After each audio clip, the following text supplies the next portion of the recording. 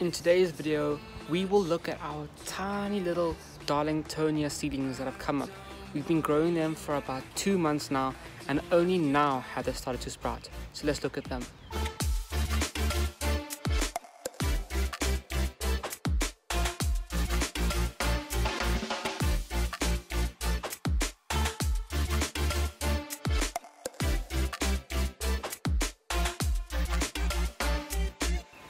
Hello and welcome back to the Flytrap garden. So a couple of days ago, I was sitting outside, relaxing, just minding my own time, looking up at the sky, thinking about all the birds that fly around, listening to the trees, and obviously beautiful sounds that come from my neighbors, as you can hear. And obviously while I was relaxing outside, I stumbled upon this. Our bag that we put here. Inside we have at least one sprout of Darlingtonia seedlings, and these are plants that we started together about 2 months ago from seed, and we put them in the fridge for 4 weeks, and now they're starting to sprout, and I want to share that with you guys. Let me just get it up for you guys.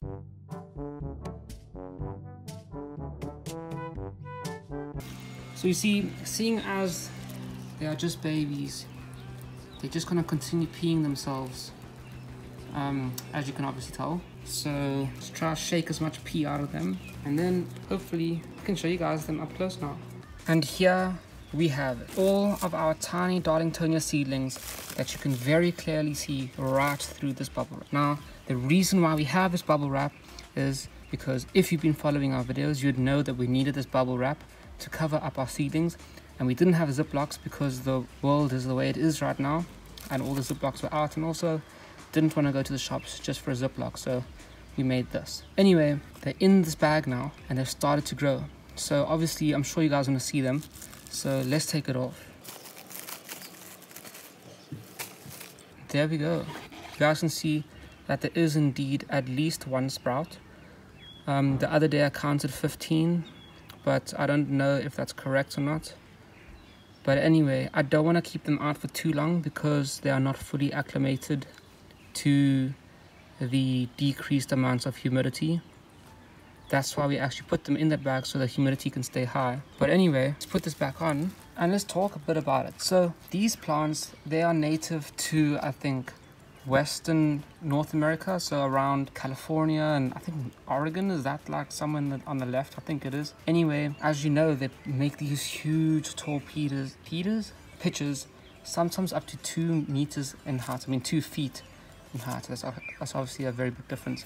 And what makes them so unique is that the top of the pitchers form that round head with the 2 little, leaves sticking out basically, which are actually nectar secreting organs, and that attracts all the insects which will eventually fly into them and eat them. And obviously we have at least 2 here, so we have quite a lot of plants coming up that we will be able to grow together. They simply grow in a mixture of sphagnum and perlite. I put them in the fridge for 4 weeks in little bags with chopped up sphagnum. You guys should really check out that video so you know exactly what I'm talking about. And you keep them in the fridge because what happens is that after summer it's really hot and they just want to relax for a bit, go on a ski trip. They want to feel the snow, feel a little bit cold, so they can have a little bit of a winter's rest, kind of like a holiday sort of thing. And that's why you have to give them those 4 weeks before they start their new life as Darlingtonia seedlings. It's very easy to start them from seeds. As you know, we did it together very easily. Give them their little holiday, make sure that they have enough water in their little bags, and after the 4 weeks, put them in their pot. So this is a small pot. It's about 9 centimeters in height, I think, and it's literally just sphagnum and perlite, a mixture of 1:1. Mixed it all up, put it in the pot, and in a super deep water tray. As you saw that the water trays, they were like up to here, and the pot is here, up to here, and that just shows you how much water you need to give them while they're seedlings, because they need to have a lot of water because they're really thirsty, and they need to throw out their little roots and catch all the water. So now you're wondering, why do I have this ugly ass bag on and when can I take it off? Well, as I said, they needed it for their humidity. The humidity has to stay high so that they don't dry out and die. Like I said, they're super thirsty. That's why we give them so much water. And it's been about 4 weeks or so since I put them outside, and the bag now, I have them folded over just like that, half open, so that the humidity can come in and out. In about 2 days, I will have the bag straight up like that. In about another 3 days, I'll cut the bag in half. Another 3 days, take it off, and I can put them outside with all the other plants. And that should be when the first cotyledons come out. So those are the first tiny little leaves that come out. And I'm super, super excited to see those little leaves come out, because it means they are going to start eating some of the bugs that keep biting us. But what about watering them, I hear you asking? Well, it's very simple. Just like every other carnivorous plant, they need nice, clean water. That means reverse osmosis water, distilled water, or rainwater. And the reason why they need to have such clean water is because they like to clean their palates. As I explained to you, they like their ski holidays. They're quite fancy, and they need the clean water to clear their palates so that they can eat each and every new fly that they catch. On a real note, they are native to areas which have slow moving water underneath their roots, and this takes away all the nutrients. So obviously, if we give them too many nutrients, they will literally burn up and die, and we don't want that to happen to our seedlings, especially because they're so unique. But anyway, as I said, these are little seedlings that we've grown together now from seeds. We have about 15 seeds that, from what I've counted, that are busy germinating right now, which is an absolutely amazing amount of Darlingtonia, because these guys are super, super difficult, they say, to grow in cultivation and to look after. But we will try it ourselves. We're going to keep them in this pot. We're going to put them straight outside, get them acclimated to the Australian sun and weather, so that we can have them in our garden and share it with everyone when they finally grow big enough that we can, you know, obviously sell them and give them to people and trade them and everything. They'll be grown nicely outside, and that they won't have to have any special care requirements, which so many people talk about. Some people grow them in terracotta pots inside of another terracotta pot, and this helps to evaporate the liquid within the pots, and this keeps the pots cool because, as I said, they like the cool water along their roots. But to do all of that stuff is quite difficult.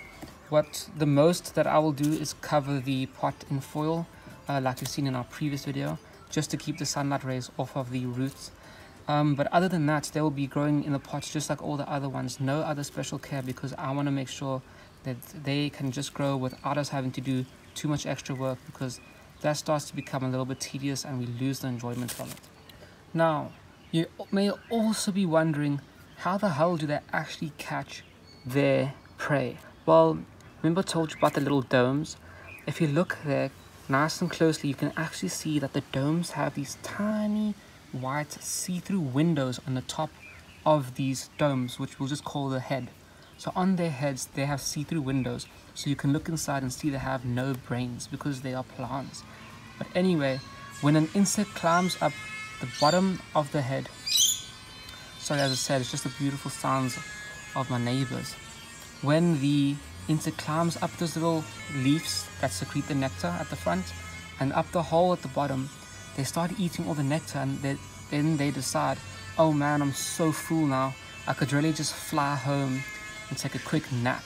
So what they do, they look up, they're like, hell yeah, that's my way home, fly up right into that window, hit themselves in the heads, get a concussion, and fall straight down the tube that is the body of the snake, the pitcher plant, the Cobra Lily. And in this body, they get digested and dissolved and eaten and turned into energy for the carnivorous plants to continue growing and making some more amazing 2-foot tall carnivorous pitchers. And when you have flies this size just literally dead right next to you, like not joking, this big ass thing was literally about a foot away from you, just dead on the floor, you will be super glad to have plants such as the Darlingtonia to eat and kill those things before they eat your own blood. So let's take one more look of all the different seedlings before we put them back. You can see how many there are right in the center. I can see at least 5. Another 3 to the top left. Another 4 or 5 to the bottom left. 1 at the top. You can see 2 on the right. 1 at the top right, 1 at the bottom right. 1 right at the bottom. So we've got quite a few Darlingtonia seeds here. Now we have to go put them back into their cot, because they still need to grow their first little leaves before they can do anything. So there we go, guys. We just had a little bit of an update on our Darlingtonia seeds that are coming up. A little bit of a silly video, a little bit short, I know, but I thought it was a good way just to update you guys. I'm trying to do about one video every day, and that means that some of the videos might be a little bit short, a little bit silly, or maybe I'll make them 2 per week, or maybe a little bit more, a little bit less. Let me know what you think, what kind of content you like.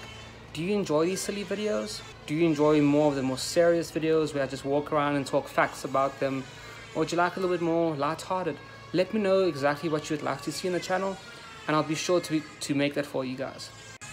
And here she is, back in her crib with a lot of water so she can cleanse her palate before she starts growing.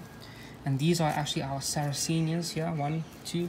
They've just started to crack, and as you can see, they're open like that so that they can get the air in. The seeds are just starting to crack open now and send out their first roots. So I will be updating these guys in about 3 or 4 weeks as well, when they start growing their first cotyledons. But anyway, all of these pots here, they are still yet to germinate. Don't know why they're taking so long, but yeah, they are still germinating. I think it's because they might need a little bit of a winter dormancy. And over here we have our tuberous seedlings starting to come up. So hopefully you guys can see these Drosera guineana right there. And we have some others coming up, some Drosera auriculata. I'm not going to show you them because it's quite difficult to see that. But yeah, I hope you guys enjoyed this update on our Darlingtonias, and let me know what you like. So thank you guys, bye.